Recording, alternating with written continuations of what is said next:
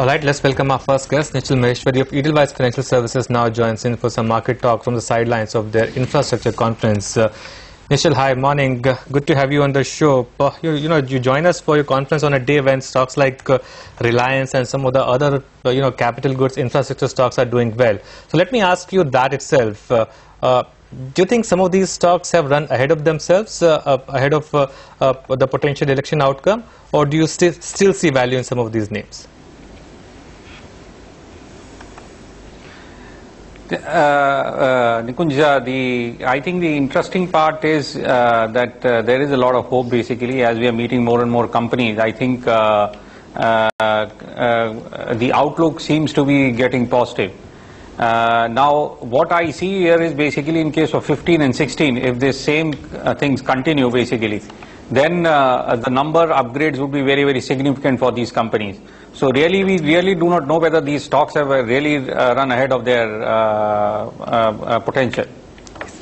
Because if you look at from the last 5-year highs basically of these stocks, they are 1/4, 1/3 or 1/10 of their high prices. So there is a huge potential if the economy goes back onto their normal track.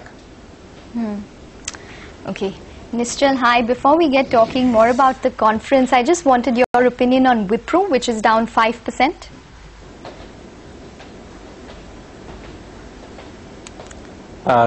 Sonia, I have not been tracking because I'm here in the morning for the conference, so I really am not tracking what's really happened on the Wipro side. But what I understand was there was a bit of disappointment as far as the numbers on Wipro was concerned on the last Thursday results. What is your view on the entire pharma space? We've got multiple stocks which are running for news-based reasons. How interested are you within the pharmaceutical space?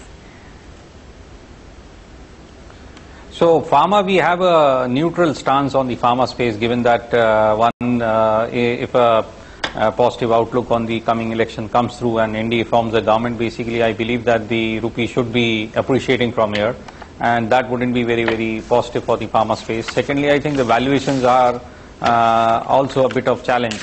So we have brought down an overweight position to a neutral position now. But within that, I think there are a lot of stocks which we like. The recent Sun Pharma Ranbaxy deal has been quite an outlier actually. And that is a stock basically on a 1 to 2 year horizon we have been recommending to our clients. Similarly, Dr. Reddy's, Ipca, these are some of the stocks basically which we like in this space.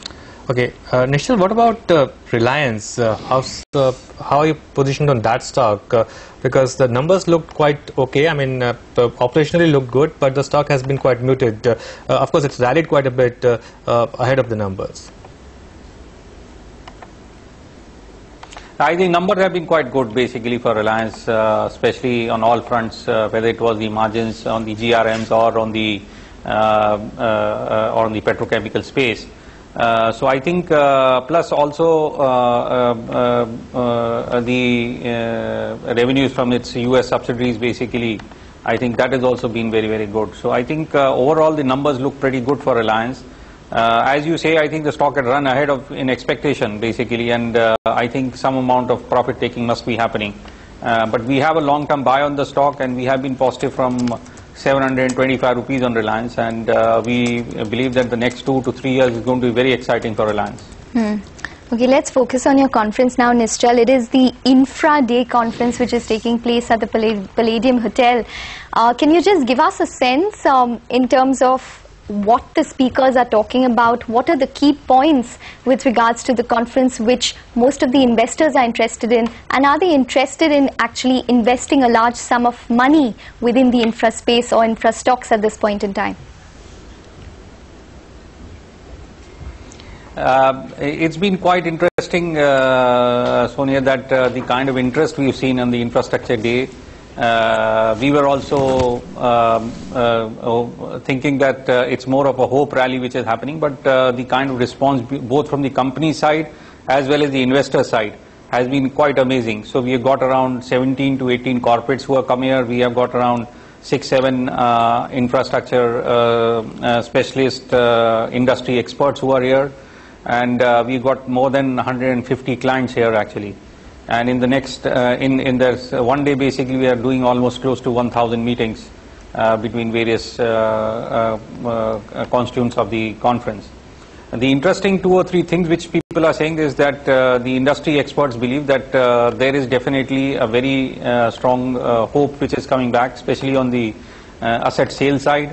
There are a lot of funds, especially the long-only pension funds across the world, whether it's the Canadian pension fund or the Norwegian pension fund, basically, which have been looking into these assets very strongly. And they continue to believe that more asset sale will definitely happen, because Indian assets are pretty cheap as compared across the world. So I think that is one thing basically which is giving hope to the whole industry, that they will get more money coming through in this sector. Most of the companies seem to be on an optimistic mode. Basically, they are seeing good order books coming through. The problem still continues to remain is basically that the working capital cycles are still long and the money release is not as strong. So I believe they are hopeful that once the election passes through, the government expenditure will once again start off, and this easing of the working capital cycle will happen. That will, one, help the money movement happening in the sector, and secondly improve the margins also for these corporates. Okay, let's talk about a couple of other sectors and stocks then, Nischal. What's your call on stocks like Maruti? Again, at new lifetime high for that one. Just ignoring all the bad news or perceived bad news, how would you be positioned on Maruti and even Tata Motors? I think both these sectors looks to be, both these stocks are on a positive outlook. Both in terms of Maruti as well as the Tata Motor. Maruti, after some recent problems from the side of the management, basically I think it got sorted out under the pressure from shareholders, and I think that's why the stock has been performing very well. Going ahead, we continue to believe that both Tata Motor and Maruti are strong infrastructure play. And recovery in the economy, interest rate cuts, I think these are all things basically which is going to happen over a period of time, but I think these are the 2 stocks which will gain substantially from these measures. So I think we are positive on both of them, and we have a buy on both these stocks. Okay, Nischal, before we let you go, just one last question with regards to the conference. Are most of the investors or companies then talking about a formidable turnaround come FY15? They are hopeful, but people are keeping their fingers crossed. Basically, they are hoping that the second half is where they are going to see a good amount of turnaround. There is a possibility of number upgrades in FY15 itself. Okay. And much more asset monetization. That's right. Okay. All right, Nischal. Thanks very much for joining in. So that's Nischal Maheshwari of Edelweiss talking about their conference which takes place, which is an infra day which is taking place at this point in time. For